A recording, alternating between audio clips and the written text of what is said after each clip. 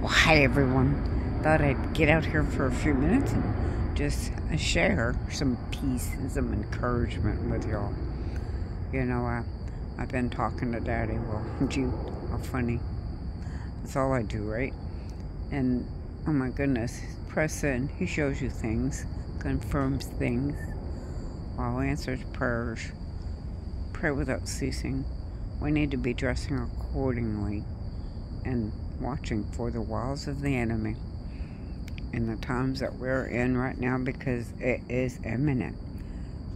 Under pressure. What do you think? Okay, leave your thoughts and comments in the section below, please. What time is it? Jesus time. So I'm sitting here going, Daddy, what do you want me to do? I see all these channels that come out with news and breaking news, and they have all these subs and all these, wah, wah, wah. You gotta know the drill. And he says, you do what you're supposed to do. You love, you encourage, you pray, you do what I created you to do and to be. Nothing more and nothing less.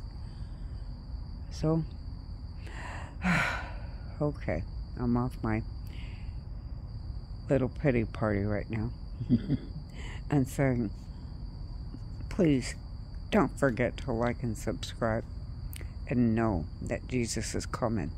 So seeing that, I do had to share that things that were happening and still are happening, just as not as a higher degree as it was last night, we needed to know and be aware that things were happening, seriously happening, and the words don't and the other things don't hold the chance to God, alright?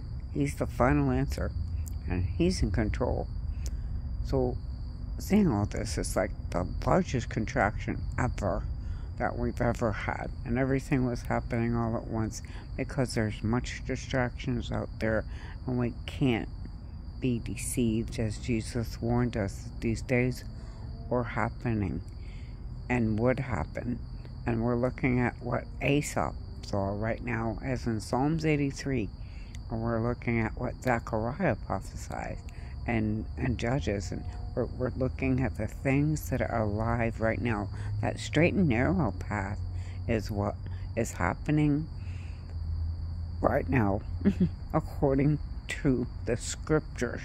Okay, that's the narrow path. Staying straight, focused on Jesus, and not falling off or being swayed to the side. Like many times, we are enticed and thoughts come in our mind. We're human. Oh my goodness, those glorified, let my mouth get working here. Bodies sound wonderful, don't they?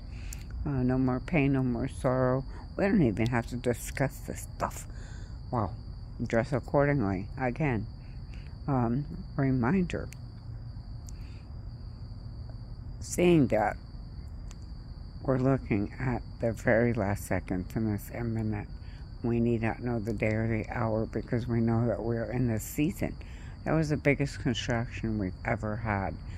But the distractions will make us lose traction. Thinking of the sign of Jonah, and which of course we have discussed and thought about, and seeing that there is a well constellation in the sky, there is a lot of coincidences, okay? That I don't believe in coincidences, but the signs are in the sun and the moon, the stars in the heavens above, and they sure are declaring, oh well, His glory, that is for sure, and they're telling His story. This is the point, alright? So as we're watching, we're in awe. Who wasn't in awe last Monday when we saw that eclipse? But what happened during that eclipse, right? Oh my goodness, y'all. Spiritually, leave your comments below. But seriously, something serious happened last Monday, and it changed everything. Dress accordingly.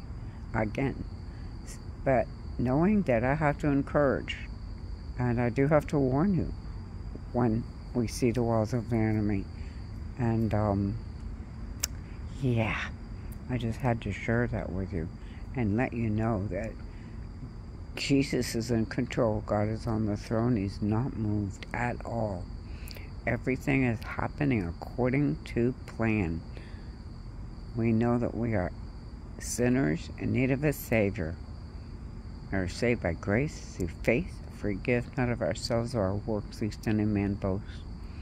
We believe that He died and rose again on the third day. We know that there was 3 hours. We know that there was darkness. We know that there was quakes when this was happening. We know what our Lord took for us, the final atonement for sin. We believe on Him.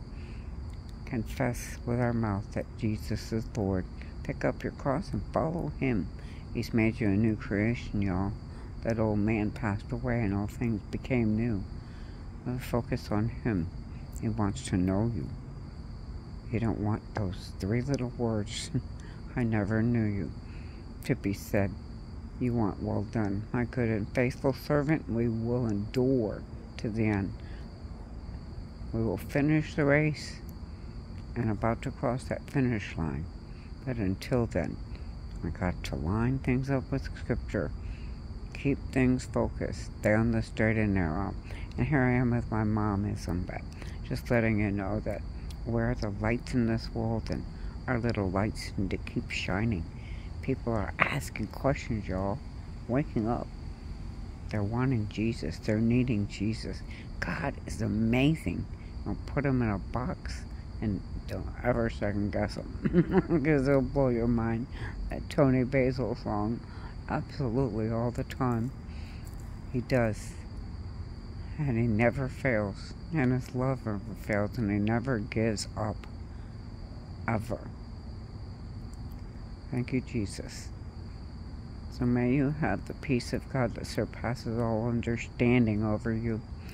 May Isaiah 53, how by His stripes you are healed, for any of those that are sick. And know that He said that He would provide all of our needs according to His riches and glory in Christ Jesus. We know that He is our ever-present help in our time of trouble, and also that if we call on Him, He will answer. To be anxious for nothing, but by prayer and supplication make our requests known to God. He knows already. Be anxious for nothing. We have today. Yesterday's gone, and He's in our tomorrow.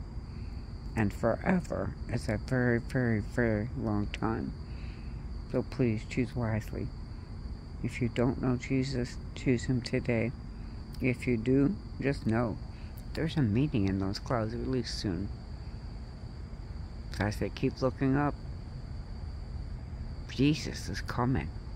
Maranatha.